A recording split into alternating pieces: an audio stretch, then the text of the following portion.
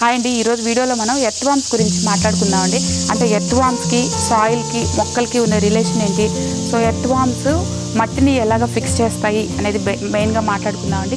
కాకపోతే మనం ఎర్త్వార్మ్స్ గురించి మాట్లాడుకోవాలంటే దానికన్నా ముందు సాయిల్ గురించి మాట్లాడుకోవాలండి. అంటే మనం మొక్కలకి వాడే మట్టి బాగుంది అని మనం ఎలా డిసైడ్ చేసుకోవాలంటే రెండు ఫ్యాక్టర్స్ అండి.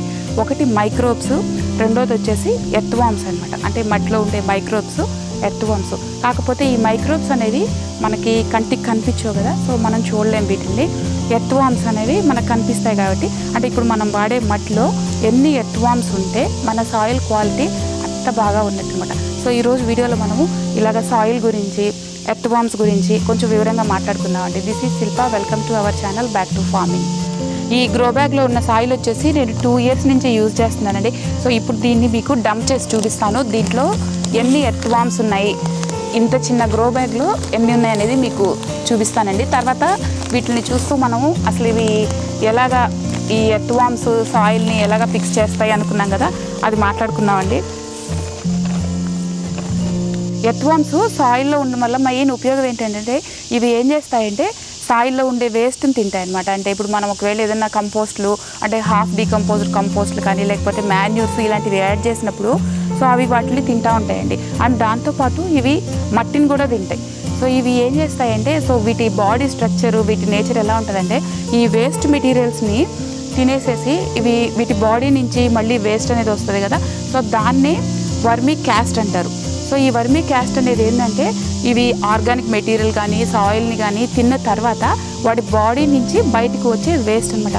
సో ఈ వర్మికాస్ట్ అనేది నైట్రోజన్ రిచ్ అనమాట. అంటే నైట్రోజన్ కానీ మిగతా ప్లాంట్స్కి కావాల్సిన న్యూట్రియంట్స్ ఉంటాయి కదా, సో అవన్నీ కూడా ఈ వర్మికాస్ట్లో చాలా ప్లాంట్స్కి ఈజీగా దొరికే ఫామ్లో ఉంటాయి అనమాట. అది కూడా ఏంటంటే ఎక్కువ క్వాంటిటీలో ఉంటాయండి. అండ్ దాంతోపాటు ఈ ఎర్త్వార్మ్స్ సాయిల్లో మూవ్ అయ్యేటప్పుడు ఇలాగ వేలాగా, అంటే ఒక దగ్గర నుంచి ఒక దగ్గరికి ఇలాగ మూవ్ అయ్యేటప్పుడు ఒక వేలాగా వస్తాయి అన్నమాట.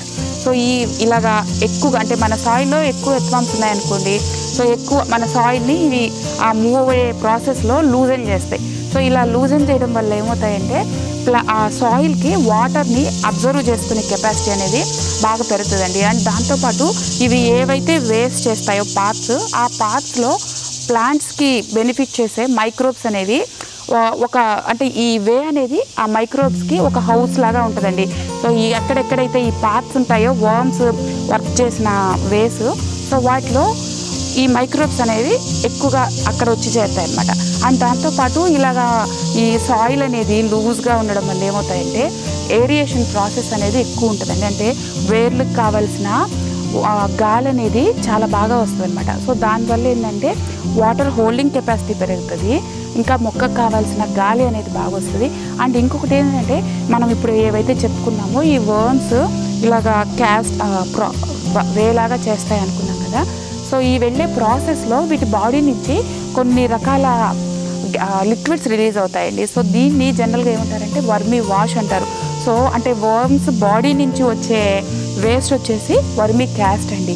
సో వీటి బాడీ నుంచి వచ్చే లిక్విడ్స్ ఇవన్నీ ఏంటంటే కొన్ని రకాల హార్మోన్స్ అన్నీ కలిపి రిలీజ్ చేస్తాయన్నమాట. సో దీన్ని వర్మివాష్ అంటారు. సో ఈ వర్మికాస్టింగ్స్ కానీ, వర్మికంపోస్ట్ కానీ, వర్మివాష్ అనేది మొక్కలకి కావాల్సిన అన్ని న్యూట్రియంట్స్ వీటిలో ఉంటాయన్నమాట.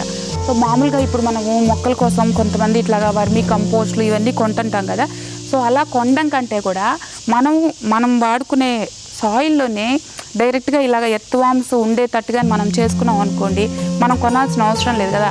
ఎక్కడి నుంచో తీసుకొచ్చి మన మట్టిలో వేసే బదులు కంపోస్ట్లు ఇవి ఒక్కసారి మన మట్టిలో ఉన్నాయనుకోండి, సో పైన మనకి ఏం కనిపించదు, అంటే లోపల జరిగే ప్రాసెస్ మనకు తెలియదు కదా సాయిల్లో.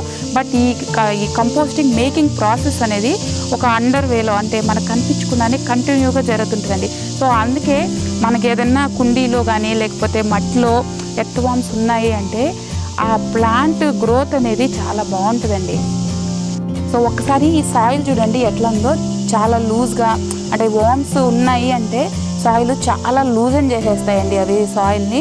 అంటే ఎర్త్వార్మ్స్ బేసిక్గా ఏం చేస్తాయి అంటే మట్టికి తిరిగి లైఫ్ని యాడ్ చేస్తాయండి. అంటే మొక్కలు పెరిగే ప్రాసెస్లో సాయిల్లో నుంచి న్యూట్రిషన్ని తీసుకుంటుంటాయి కదా, సో ఈ ఎర్త్వార్మ్స్ తిరిగి మళ్ళీ ఆ న్యూట్రిషన్ని సాయిల్కి అందిస్తాయండి. అంటే దానికి మళ్ళీ లైఫ్ని ఇస్తాయి అన్నమాట, రీజనరేట్ చేస్తాయండి. మన సాయిల్లో ఎర్త్వర్మ్స్ ఉన్నాయంటే మనం ఇంకా ప్లాంట్ న్యూట్రిషన్ గురించి వరి అవ్వాల్సిన అవసరం లేదండి. అంటే ఒక అమ్మ ఎలా అయితే పిల్లలకు కావాల్సినవి చేసి పెడుతుందో అలాగే ఈ ఎర్త్వర్మ్స్ అనేవి కూడా మొక్కలకు కావాల్సిన అన్ని న్యూట్రిషన్ని సాయిల్లో నుంచి తీసుకొని మొక్కకు కావాల్సిన రూపంలోకి మార్చి మొక్కకు అందిస్తాయండి. అంటే సింపుల్గా ఏంటి అంటే ఇదే అనమాట. ఎర్త్వర్మ్స్ మట్టిలో చేసే పని ఏంటంటే ఒక అమ్మ పిల్లలకి చేసే పనిని ఎర్త్వర్మ్స్ సాయిల్కి చేస్తాయన్నమాట.